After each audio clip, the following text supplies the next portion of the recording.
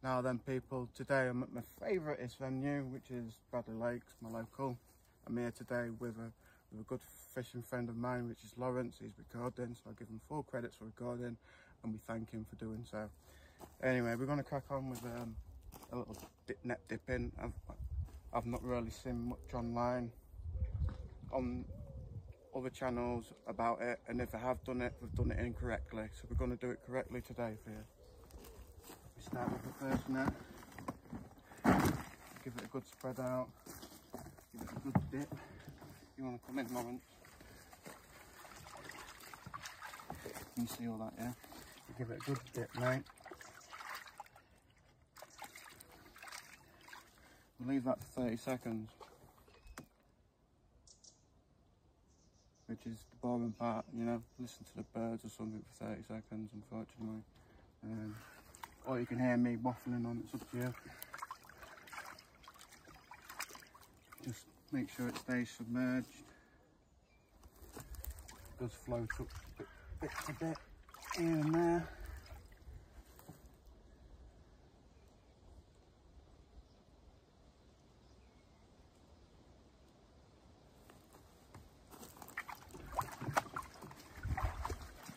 You lift it out section by section to make sure it's all been done properly. And then a bit of a shake off.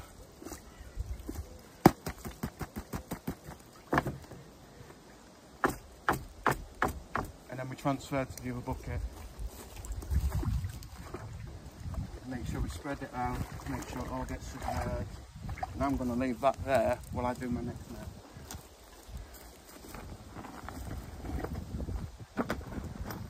Make sure you use, if you're fishing for carp, you use carp friendly keep nets, etc, etc.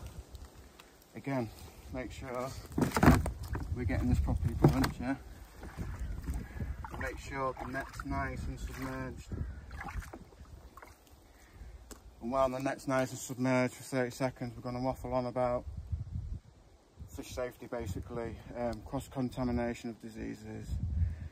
We all should know about it nowadays, and this prevents it. It stops it from happening. We need to think about your fishery managers and owners and their stock. At the end of the day, every year they're spending a lot of money out of their pockets to stock these places so we can fish them. At least we can do is spend a little bit of time. What's it going to take us? 5 minutes, 10 minutes to dry them. By then we've set up and we're doing the fishing. It's not caused us any inconvenience, and we should be doing it.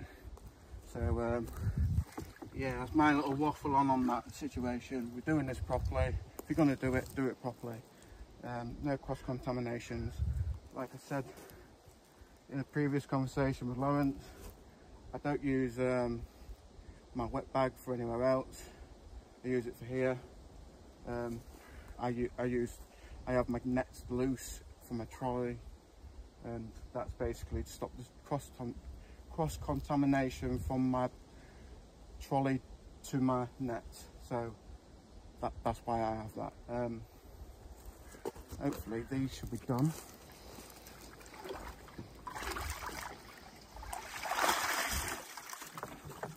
That's just lake water. It might be a little bit green because it's left out in the environment. At the end of the day, there's a tree above us. It happens. But at least we have dipped our nets. And when we go to our peg, we'll spread them out, and I'll show you that in a minute.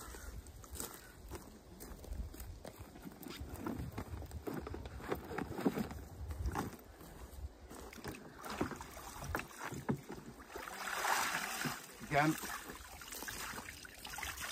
make sure they're nice and rinsed off. Give it a shake. Careful, you shouldn't get too wet. In the winter, do stick your your braces on and stuff before you do this, because you will get wet. I've managed to do it without getting too wet. So look, I one section at a time. Make sure it's all rinsed off, make sure it's all in there.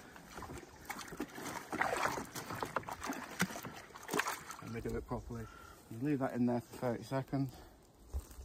We'll pause it there and I'll show you how we dry them off.